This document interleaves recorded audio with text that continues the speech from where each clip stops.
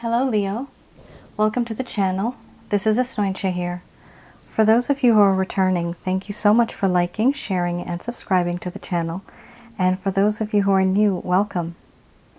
So firstly, I would like to thank all of you for your well wishes, as well as your prayers. I am feeling much better. I would say 90% better, and there's just a little more to go. So hopefully the dizziness and the vertigo will go away quite soon. It's just about done, just a little bit of imbalance. But the actual spinning around, goodness me, that is gone, thank God. All right, this is a general love reading. For those of you connecting with someone on a romantic level, or wanting to connect with someone romantically, I'll be looking into the feelings and emotions of the person that you're thinking of. So the first person that comes to mind.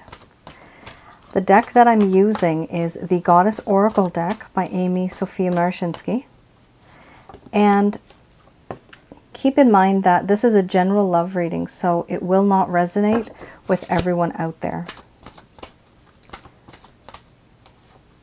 If some parts do resonate, then that's fine. And if some of them don't, then that simply means that at this time, that message is meant for someone else as well.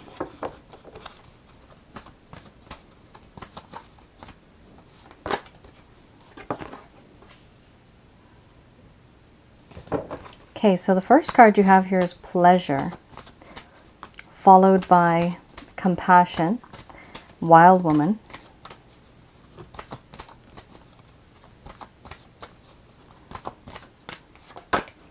oh boy, then you have Crisis.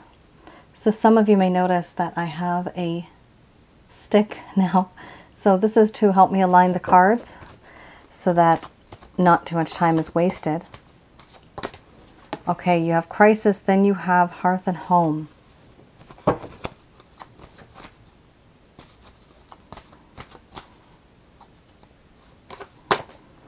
Followed by Nourishment.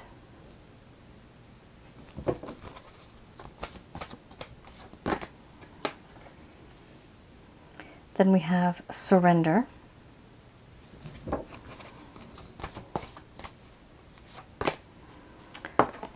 And Creativity.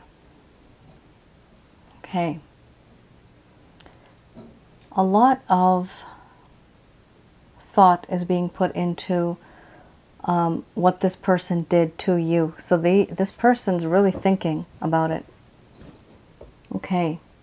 So you have Nourishment, Surrender, Creativity, and then you have Beliefs under the bottom of the deck.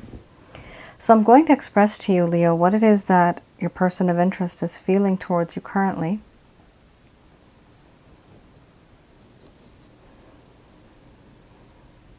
My dear Leo, the connection that I have with you gives me so much pleasure in my heart. With you, I have experienced so much pleasure, physical and spiritual. And you are someone unique, someone different. Over time, I have learned what it is that you have been through, and I have compassion for where you come from. I have empathy, and I understand there's certain things that have happened in your life, and I feel for you. And even though I may have acted like this, I know it's hard to believe that I could have been someone so deceitful. I have deceived you. I have behaved in a way that was unlike something you would have thought I would do. There are certain truths that I have spoken, and there's many things that I never said that I should have. And some things that I have said have been misleading and outright lies. And I know that was wrong. Knowing how you feel about me and how we were and we are together, this connection that we have, I still feel that I really did do you wrong by not speaking up and speaking the truth. I have said paragraphs in which a few sentences may have been omitted, taken out. What you don't know won't hurt you. But by not giving you information, this also means that I was not 100% truthful. Right now, because of this, because of the lies, I do feel very overwhelmed. I feel as though there's a part of me that is so confused. There is anguish, there's mental anguish, impatience, frustration. I'm so overwhelmed by what I've done, I can't think straight. And because there are so many feelings that are coming through me, I feel the need to sort these feelings out, but I am unable to. I can't sort these feelings out, and because I cannot do that, I don't make a choice or a decision. I don't make a move. I'm frozen because I am so confused as what I'm to do. What am I to do? Right now, I feel that you are someone that is very close to me. I have realized this, that you are someone like family. Wherever you are, that is where home is. You are my hearth and home. When there's darkness, you are that person that can guide me home. And when I am cold emotionally, I now realize that you are that one that could make me feel warm. I also understand now that being with you is just very nourishing. You provide me with this nourishment emotionally, spiritually, and physically. You are this one person that has it all. The complete package. And yes, I have surrendered myself to you. You may not know this, but there's a part of me where I have given myself to you. I feel like I belong to you. And I also feel like there's a part of you that belongs to me. And even though I want to create something with you, something long-lasting for the world to see, I do realize that it may not be such a strong connection. This web of love that I would like to create, yes, it could be very strong, but the one thing that I think about is spiritually this web of love is strong. Emotionally, it is strong. But practically, in the real world, if there's a storm, will this web of love survive, or will it break in an argument, in a storm? Yes, it will. Because we are that fragile in this connection at this moment. So even if I want to create something with you, I'm fearful that anything can happen and we may part our ways. One of the things that really has kept me away is how my belief system has come into play in this connection. My thoughts, my ideas, my opinions have often been a problem. The way I do things, the way I believe in certain things, they just seem to always cause an issue. You and I are not on the same page. We do not think alike. We were born and brought up in very different ways. I am who I am. And right now, I understand that it's important for me to see your perspective. But it's these beliefs also that I hold very dear to my heart, my character, my personality. I cannot change. This is who I am.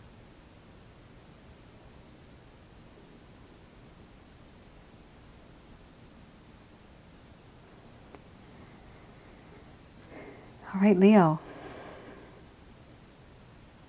It's not a matter of this person having, for some of you, yes, this person has ego and pride. But for some people, the individual that you're connecting with simply has been born and brought up in a very different kind of environment, atmosphere. They're not like you. They don't think like you. And this is where the both of you are butting heads. Like you're just not on the same page. This person has a very different idea about relationships and love. And it appears that it doesn't go very well with you. Okay, I have here the Lover's Path Tarot. I'm going to have a look at what is it that this individual is, the obstacle. Something that is causing an issue in this connection. Now, these are emotions and feelings that happened a while ago, why the situation was caused. So this may provide some clarity to some of you. Here we have the Six of Coins and the Nine of Cups.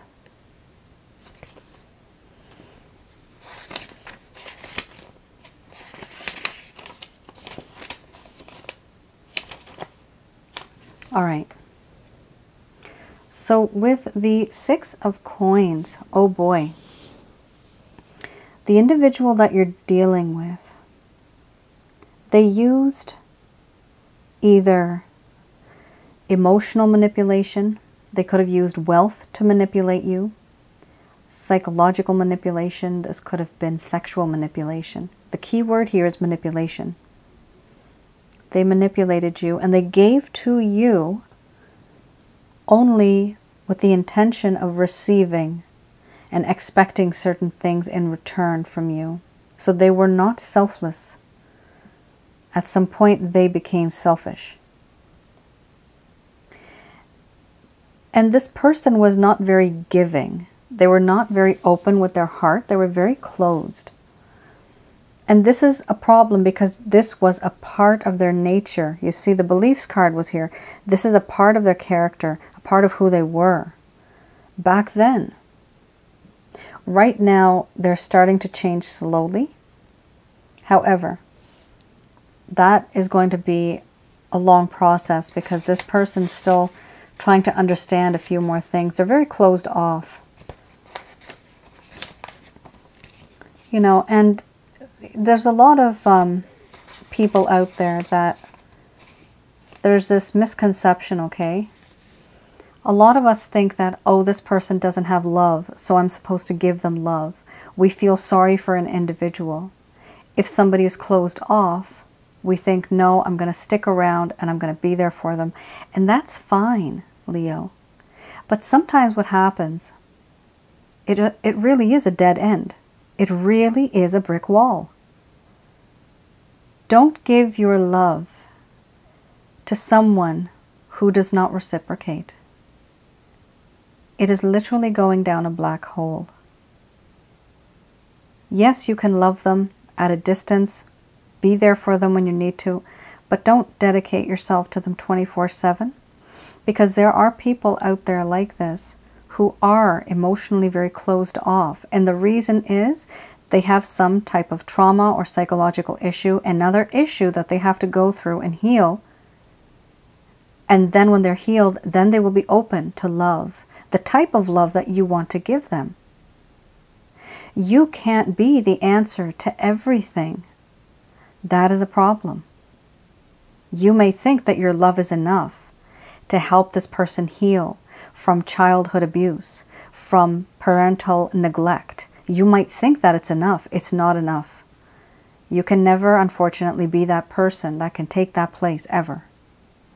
Some people, I'm just saying this, are like this. We become too giving, too caring, too loving. Just keep in mind that your place is love and romance. You can't have that particular remedy. You can't make this remedy, to fix this person. And it's not a matter of a person being fixed. The person has to heal. Every human being is capable of love. They are, unless you have demons inside you, which increase the opposite. But by nature, what God has created, even animals, right? Plants, nature itself, love. That's what love is. But the thing is that you can only give so much. And when you know you've given so much and this person, it's like a dead end, don't keep investing, because clearly you are doing something incorrect because it's not working. So learn and think about certain things that you do and learn from those mistakes. You might not think it's a mistake, but just learn from that pattern of behavior. What is your pattern of behavior? What is their pattern of behavior? Is it working or is it not working? I just wanted to mention that because I see that this individual is very closed off and some people are very emotionally distant. And we think, oh my goodness, they need me. That's great. However, they take advantage because they do not value you, because you are not on their mind in the way that you feel about them. So they don't value you the way that you value them because their mindset is completely different. Like the card said, beliefs. Their belief, their mindset, their character is completely different. All right, I will stop there and let's continue. Again, with the Nine of Cups, very similar situation. Here, back in the day, there used to be a lot of ecstasy. There used to be a lot of sensuality. Wishes that you had were being granted a long time ago. However, that all changed. Here, there is now complacency. This individual started taking this relationship for granted. Why did they take it for granted? Because they never really valued you. The key word here in this text is overindulgence. So they did overindulge and take whatever it is that they wanted. There's an inability to receive pleasure. This person feels this. With you, there's an inability to receive pleasure, and there's also dissatisfaction. Why is it that when you're giving love, they can't receive the pleasure of love? Why is it that they are dissatisfied? It's because as a human being, they are somewhere deep down hurt. Hurt. This is a person that has a brain, has a heart. They have trauma. Everybody goes through weird stuff in our lives, right? All of us have been through weird shit, okay? And some of us just can't be in a connection because of issues. We got issues. So I can definitely feel this power coming from this person. It's not you. This is when in a connection somebody says, it's not you, it's me. This is exactly it. It's not you, it's them. All you can do is, yes, offer to be there, but don't go above and beyond unless this person's giving you their all. Don't do that. That's just a waste of your love. And love is energy.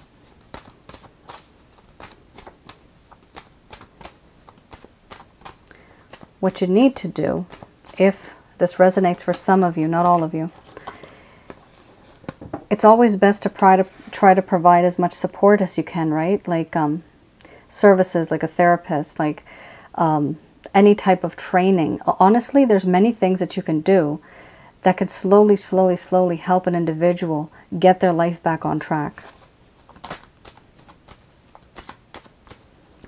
And at the end, what happens? They totally fall in love with you because through thick and thin, you have always been there in the most logical kind of way, in the most practical kind of way. Wow, you guys have a really nice set of cards here. Here I have, we're looking at the intentions and the plans or any of the actions that this individual is going to take towards you. Leo, definitely, they are changing over time. They're changing.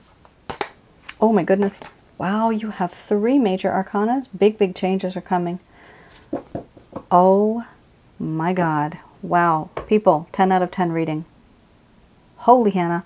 Absolutely beautiful, guys. Wow. You all are teaching this person about love and about life. You are teaching them. You have here the King of Pentacles, the Magician, Temperance, Lovers. Then you have 10 of Cups. Amazing. 10 of Cups is gorgeous, as many of you may know. 1 second. Okay, I have enough time. Yes, King of Pentacles, this person wants to give you a permanent, solid, lovey-dovey connection. Yes, they do want this. The Magician, they're trying to be the best version of themselves for you. So you see, you have proved yourself over time. You're going to be there for this person. And what happens is they're going to try to be the best version of themselves to be with you. Here, with the Temperance card, they do feel that there has been an imbalance in this connection. They were only taking for granted, and they were taking the entire time. Now they are going to try to start balancing the connection. Let's have an equal give and take in this connection. That's what this person's going to finally learn from their own mistakes. And essentially, they are going to feel guilty, you know, as to how they have treated you over time. And it is guilt in a human being that can make one change. Here we have, they are making a choice.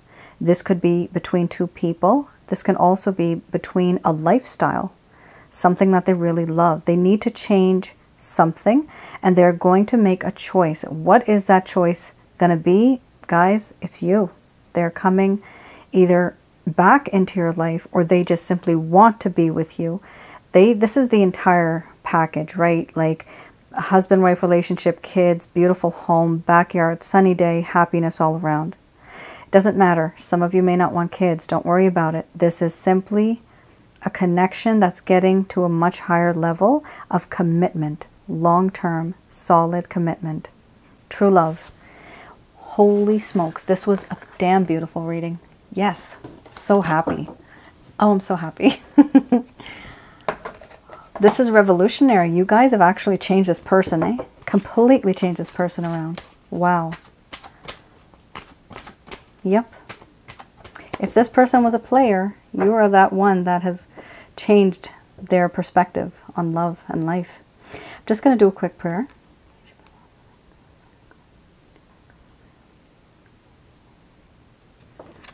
Okay, let's have a look at what Archangel Michael, Raphael, and Gabriel have to say about this connection. The first word is no.